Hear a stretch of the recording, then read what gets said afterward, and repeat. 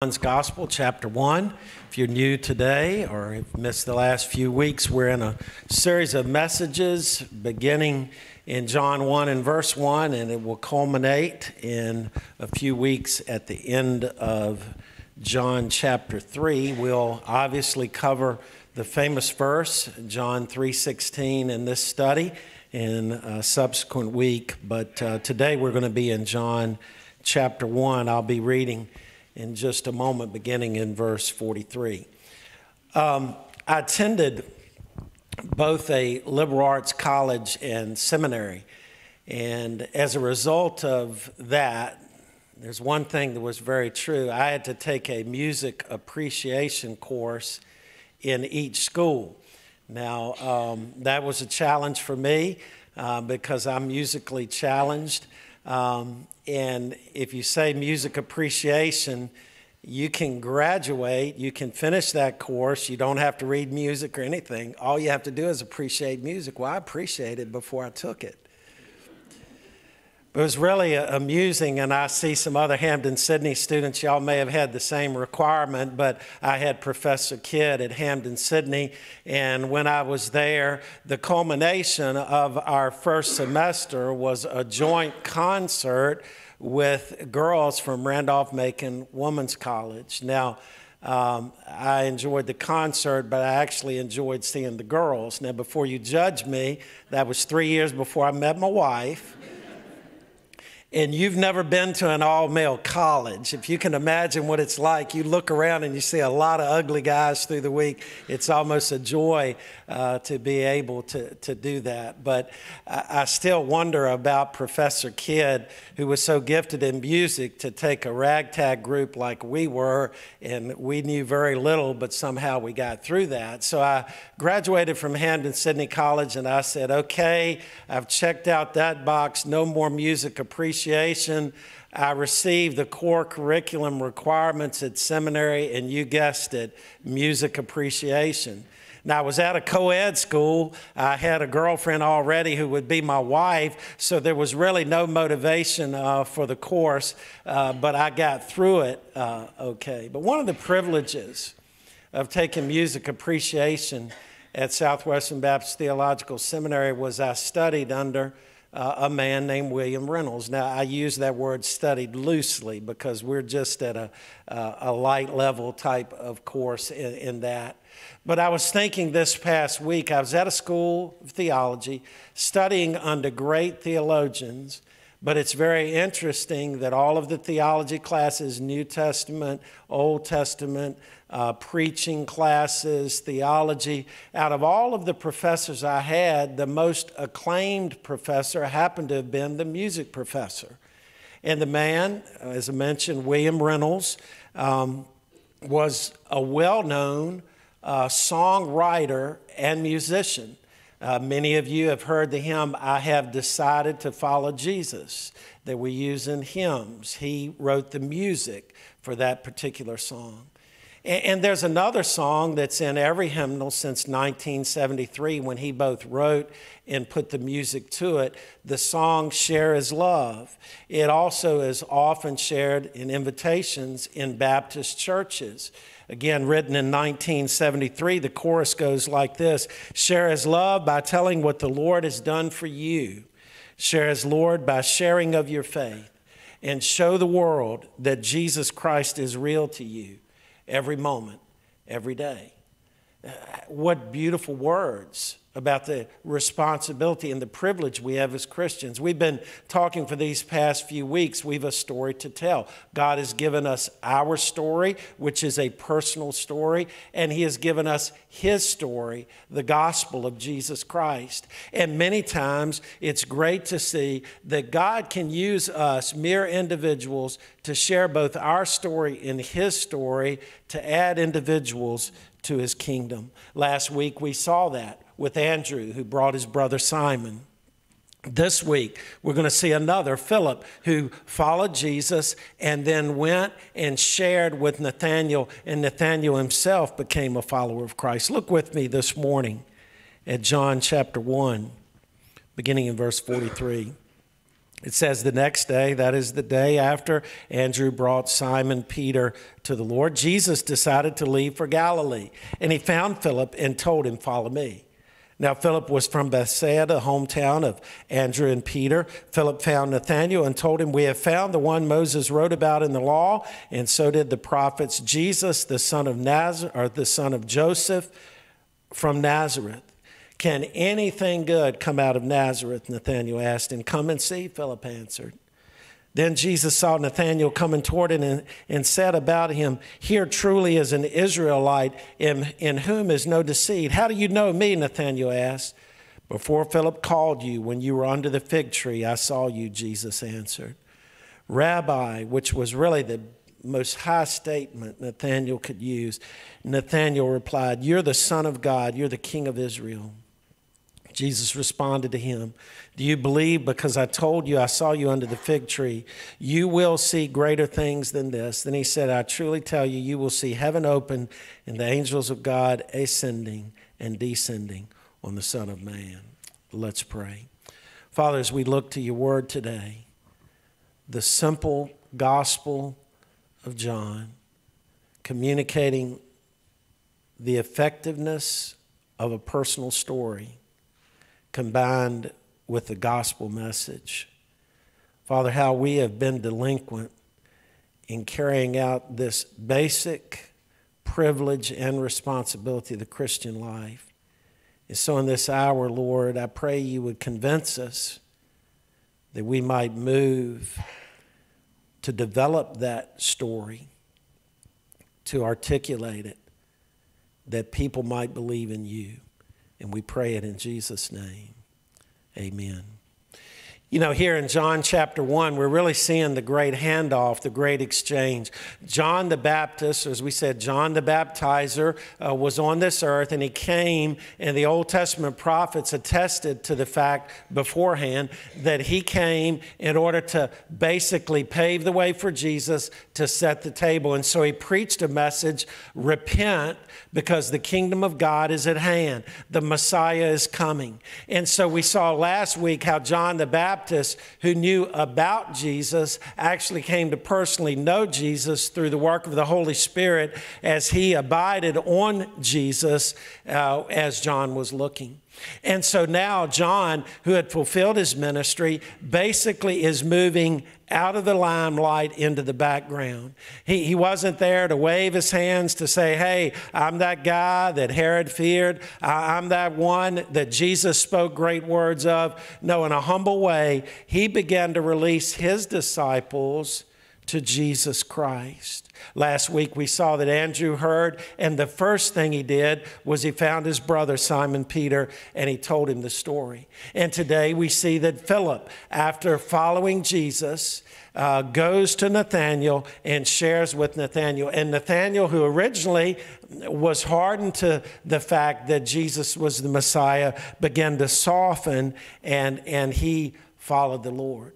And so very early in Jesus' public ministry, and we're right here at the beginning of his public ministry. Next week, we're going to look at his first public miracle, the wedding at Cana of Galilee. But we see very early what is the norm, person to person. One person hearing and sharing with another person. Somehow that's been lost over the ages. But it is the norm for someone who hears to share with someone else. This morning, I want to look at Philip's interaction with Nathanael. And I want to look at three tools specifically that he used to communicate the truth of Jesus to Nathanael. And then I want to look at Nathanael, how he was transformed, and then a truth that is very important for us to understand today about the Christian life. But first, I want to see Philip's invitation to Nathanael. And we see it in the verses we just read, in verses 43 through 46. It tells us in verse 43, the next day, again, that was the day after he had interacted with John the Baptist, Andrew believed, and Simon Peter believed. It said the next day he decided to leave for Galilee.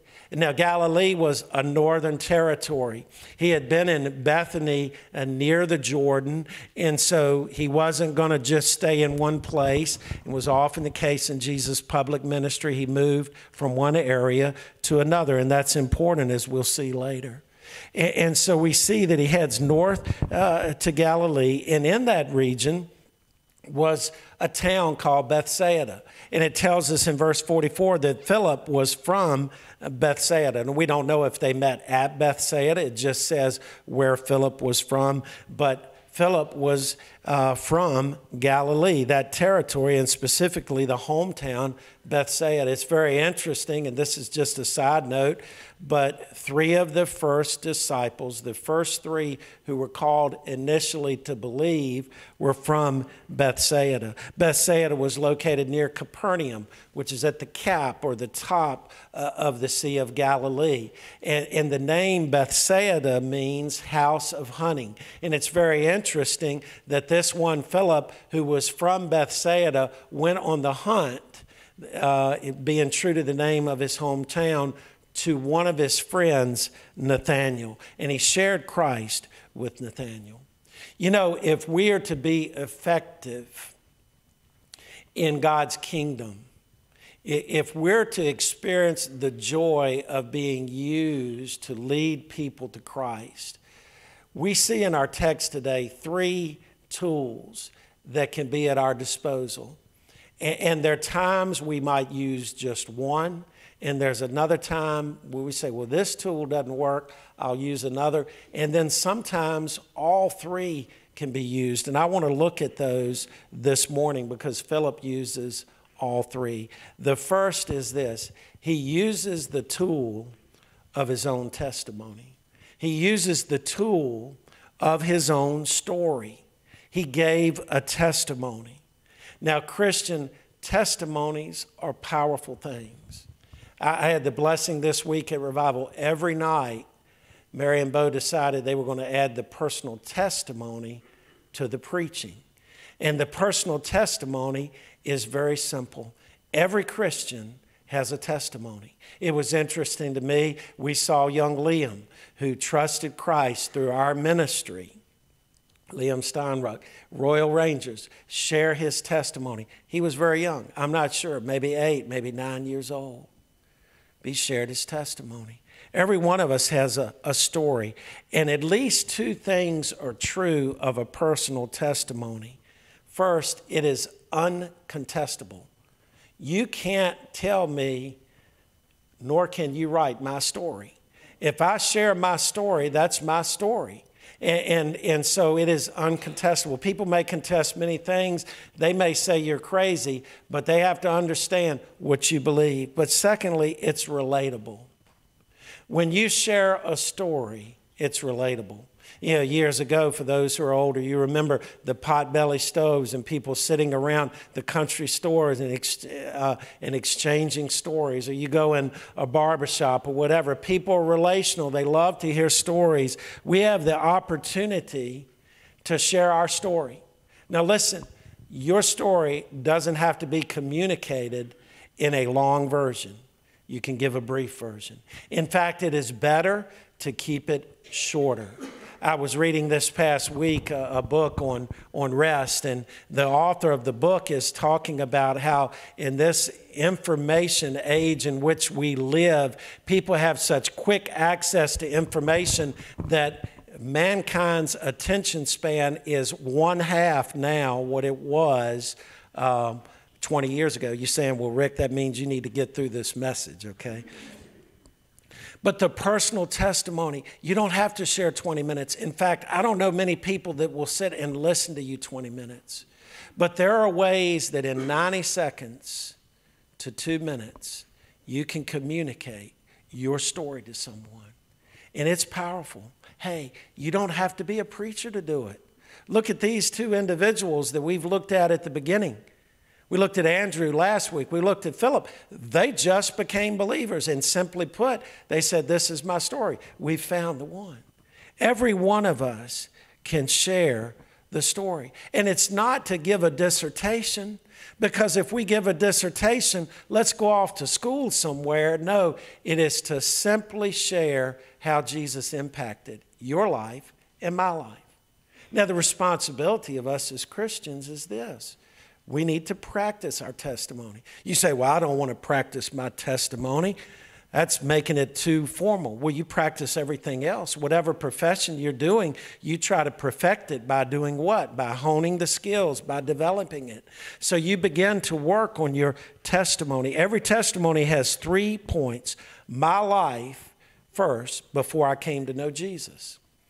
And that's various. Last night, we heard 2 testimonies at the revival. One, the individual grew up in a perfect Christian home, was still a sinner, and shared Christ. Now, her life before Jesus, she didn't make up a bunch of stuff. She followed the girl who had the previous testimony. She said, my testimony is different. The first girl who shared grew up in a situation much rougher than any of us could ever imagine. Both of them had a story about Jesus, but each story was unique.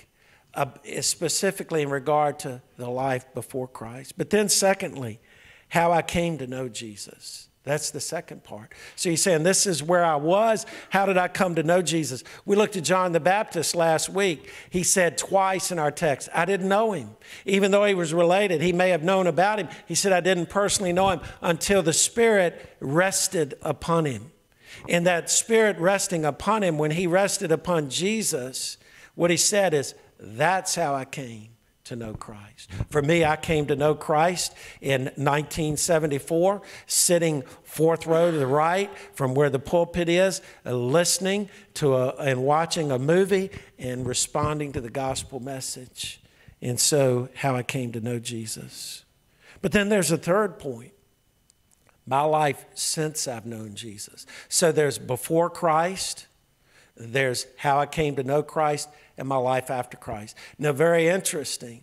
There's some limitations that Andrew had last week and Philip has this week that we don't have. And it's this. They didn't have longevity in the faith. They heard and they immediately went. Now, the beauty of that is you don't have to have walked with the Lord for 50 years to share a testimony. It's just sharing. And so in neither of these testimonies we looked at the past 2 weeks is there much mention about the life after Christ. Why? Because they believed Christ and they said, let me tell you this. But if you've been a believer for a number of years, a large part of your testimony can be what God has done in your life since you believed in him. You know, I went through and I struggled with this and God helped me. Or I went through this loss or I went through that and I found that God did this for me. There's a power in having a testimony if you've been a believer for a number of years. Now, the testimony today was this, very simple. Philip goes to Nathanael and said, we have found the Messiah. We see the personal aspect, not there's a Messiah out there or there's a message. We have found him, and that's what a personal testimony. It is using your own story. Secondly, we see that he uses the tool of Jesus' story. Now, I'm not a handyman by any means. In fact, Paul put me in that picture. I want to add a disclaimer. All of the skill came from every other guy that was there, all right? I can tote something, but I'm not gifted that way. I'm going to be first, and I see Donald back there laughing. He knows. But I know enough to know this. One tool isn't enough on a job like that. There were times when Donald would say, or Paul, or David, or JC, they'd say, well, we need this. JC might say, well, I've got this. JC, I think, ran to his house and back. We got this, and we need this, and we need that. We might need a screwdriver for that. We might need a drill for that. And so what's happening is we're going through the project, and you stop and you say, this brings it to a certain point, but you know, if I'm going to go further, I need another tool. And so Philip doesn't just say we have found the Messiah and leave him waiting, but he begins to share the gospel. He uses this second tool. He tells not only his story, we found the Messiah, but he begins to tell Jesus' story, the gospel. And the gospel is this: every one of us is a sinner. No matter how we look on the outside, We're sinners. We're not good by nature. We're sinners by nature. That's why we have to teach our children how to do right and not do wrong. And guess what? Our parents had to teach us how to do right and not to do wrong. Because by nature, we're sinners. Every person is a sinner. And the consequence of that sin is it separates us from God, who is holy. God is without sin. And praise God, He loved us enough to send Jesus to die for us. And Jesus was perfect. The problem with our sin is not only are we separated now, but if we don't do something consciously in our life, and that is believe in the Lord Jesus Christ, we'll be eternally separated from God in a place called hell. It's not like over time we're just assimilated into the kingdom. It does not work that way. Unless we believe on the Lord Jesus Christ, we're separated from God eternally. And apart from the fire and the gnashing of the teeth, there's none of that is worse than being eternally separated from God, who is light and who's good and who's love. But the glorious message of the gospel is that Jesus did come, as we see here in John 1. And subsequent to that, He did die, and He was raised from the dead, and He did ascend to heaven, and He is coming back. And if anyone would believe in the Lord Jesus Christ, man, woman, boy, girl, that one will be saved. Well, at this stage, very simply put, Philip didn't have all of the story of Jesus. Why is that? Because there were still 3 more years of public ministry before Jesus would die. But he still was able to tell the story of Jesus because in the eyes of faith before Christ died, he knew Jesus is the one. What does he say? He says that Jesus is the focus of Moses' ministry. Notice what he says in verse 45. We have found the one. But then he adds to it the story Moses wrote about in the law. Now, Moses wrote the first 5 books of the Bible. In Genesis 3, verse 15, Jesus is the one who's going to draw the death blow on the devil. And we see also in chapter 49, in verse 10, he would be the one who would come from Judah. And in Deuteronomy 18, in verse 18, we see that he is the one greater than Moses in the spirit of Moses who would come. He is the focus of Moses' writing, but Jesus is also the focus of the prophets.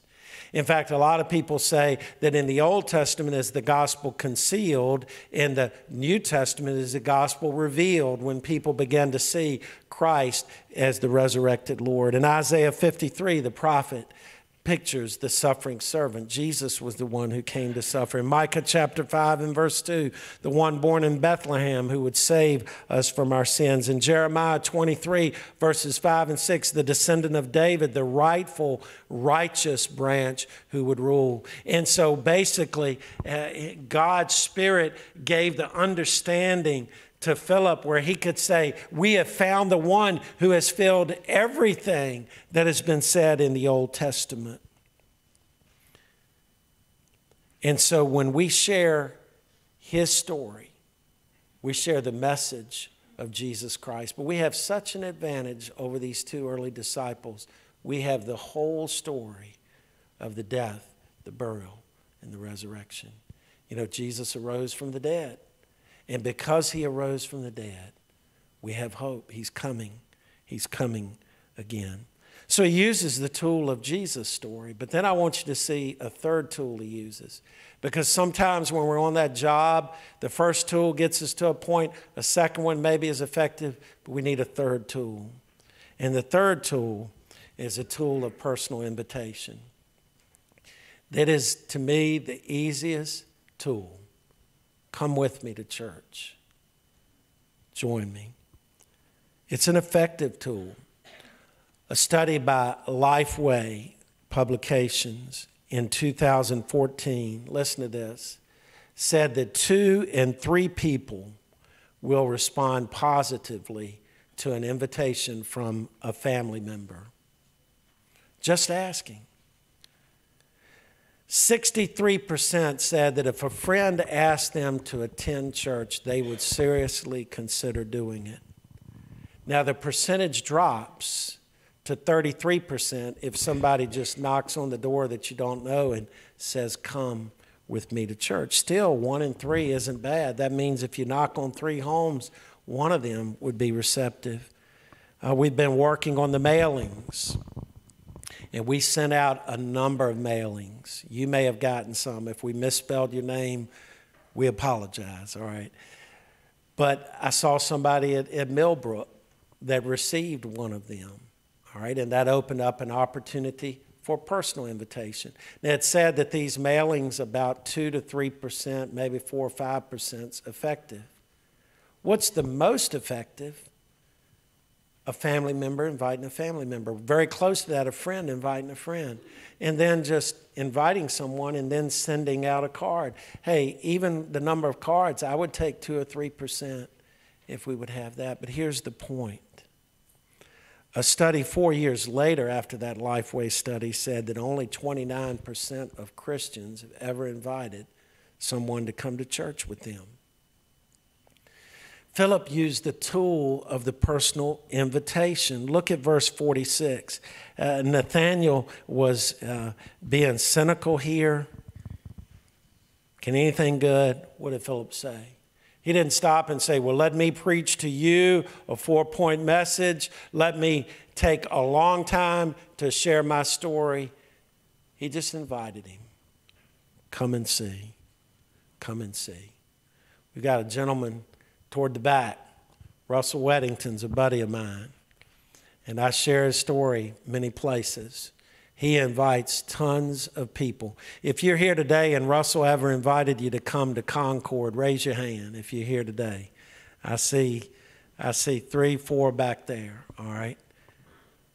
Now, Russell would tell you that wasn't too hard.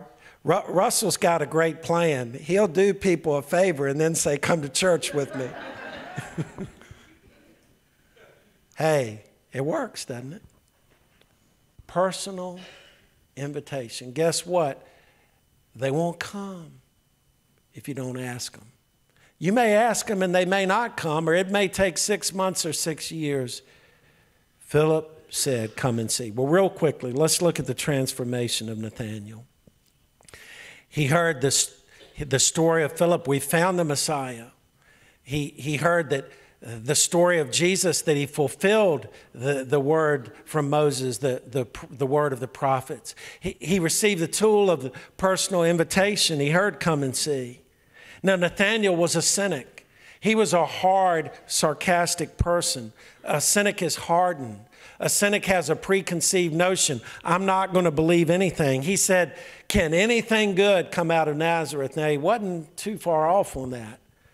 Because in the study I did this week on Nazareth, Josephus didn't mention any time in his writings about Nazareth. In the Old Testament, there's no real reference to Nazareth. Nazareth might be that spot on the map that we would consider insignificant. From my Karen's hometown, it would be Polk County. And so the idea here is, can anything good come out of that? And so at the beginning, where do we find Nathanael? A doubter. He is on the side, I won't believe. Now, Philip, did he just say, oh, yeah, you're right? And say, well, I give up on that one. There's got to be somebody easier. No, he said, come and see. And it's great because Jesus saw inside Nathanael's heart. And he said, this is a man without guile. Outwardly, he may have been sarcastic, but inwardly, he was pure. Inwardly, he was sincere. Some people may appear to be good on the outside and on the inside are not right. But here we see someone on the outside that we might think was hardened. But Jesus saw the heart and he said, this is a sincere man. There are sincere people in our community who need to hear the gospel. They may be outwardly gruff. They may give the appearance they wouldn't believe. They deserve to hear. Well, in these few verses, Nathanael moves from doubter to disciple. Jesus told something that surprised Nathanael. Jesus had seen him, and Nathanael said, what in the world's going on here? How did you know it? And then Jesus said, you'll see greater things than these. And he did. He inferred that Nathanael's encounter with Jesus wasn't just at that moment, but he would see something in the future, and this is important. he knew Nathanael would be one of the 12 apostles. Now, if you study it closely, last week, Andrew and Peter, they were called to believe first, but after that, at a subsequent time, they were called to be fishers of men, to be apostles.